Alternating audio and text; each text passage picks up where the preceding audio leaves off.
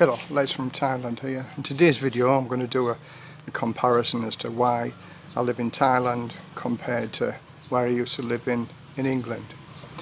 So I'm going to put some pictures up also of what the comparisons are of where I live here in Thailand compared to where I used to live in Redcar.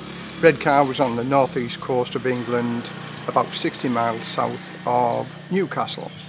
Not the best place to live in the world, chemical, industrial area with plenty of work in the chemical industry and industrial. We lived maybe 30 minutes away from North Yorkshire, where there's some beautiful places. Again, Whitby was about an hour ride away from Redcar.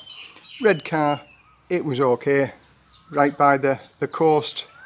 Not a bad place to live, but if you take into consideration what I've got to live on here, I've got £1,200 a month to live on.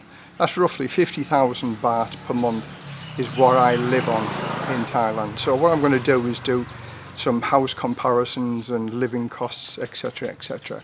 So I'm going to show some photographs on the properties that are available for my budget in England, bearing in mind £1,200 a month isn't a lot to live on.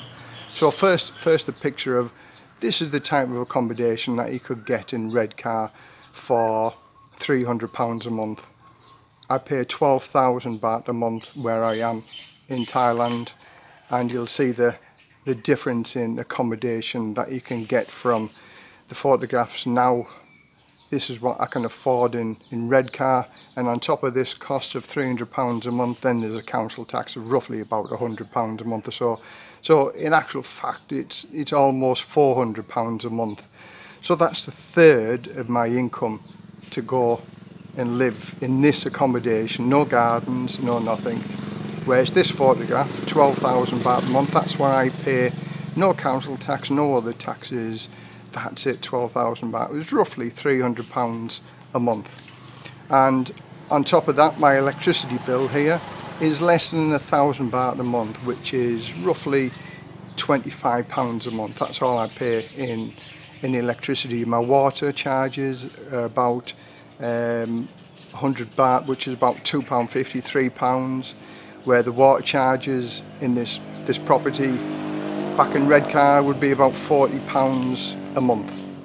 So taking into consideration the difference in housing, this photograph here of the house that I've got, 12,000 baht a month. As you can see, it's got some nice gardens, and we have a gardener who comes round here once or twice a month to cut the grass, trim the hedges, and basically keep it tidy. And if we go on holiday anytime, the gardener comes round and waters all the plants and makes sure everything's safe and secure. As you can see, the house that I live in is much nicer. You get much more value for your money over here on the same amount of money that you'd pay for rental costs. Also weather here in Thailand, it's warm all the year round. In comparison to Redcar, come October time, you're cabined up because it's cold unless you get wrapped up and then you're outside. Then you've got the central heating costs and to keep warm, and every time you go in and out. I was never ever being able to afford putting the heating on all the time I was at home. You used to have to walk around with the jumper on most of the time to try and save money for your heating costs. It's 10 years or so ago now since I lived in England, so even then I was paying up to £200 a month for my gas and electricity charges, where here our biggest expense is air conditioning. Our house is a cool house really, it isn't too bad. Now we're in the middle of summer and the cooling costs are a little bit more expensive, but like I said, my bill has never been over 1,000 baht a month, and we've been living here now for 2.5 years. So that's roughly the cost, £20 a month. To get our bins emptied, it's included in the price of the house of 12,000 baht. And internet, that's also included in the price of the house. So 12,000 baht to rent the house, and with the electricity, the internet, one thing and another, my total costs of living here are 13,500 baht. I've done another video living on 50,000 baht a month. So if you want to have a look at that, that goes through the costs of majority of things that I pay for to live here. But as you can see, the accommodation here is much nicer than the accommodation I could get for the same value in England. The petrol here for cars, at present it's 16 baht per litre, which is about 40 pence a litre compared to, I think it's just over £1 now in England per litre. I don't smoke, so if you're a smoker, the cigarettes over here are about £1 a packet, not nearly £10 a packet as they are now in England. My car insurance, over here the insurance works a little bit different to it does in England. The car is insured, not the driver. So therefore, majority of people, if they have a license, can drive the car. And 12,000 baht a year, again £300 a year, fully comprehensive, and that includes any driver. So virtually anybody can drive the car as long as they've got a license.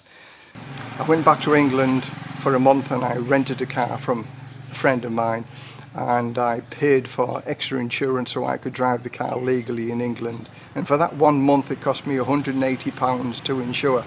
I inquired if I bought the car, because I haven't been driving in England for a long time, so I've lost all my no claims bonus now.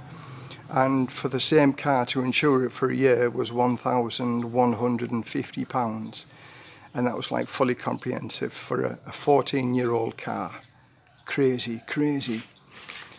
So insurance costs here are much cheaper than they are in England. The sea, you could swim in it every day. It's just like jumping into warm bath water.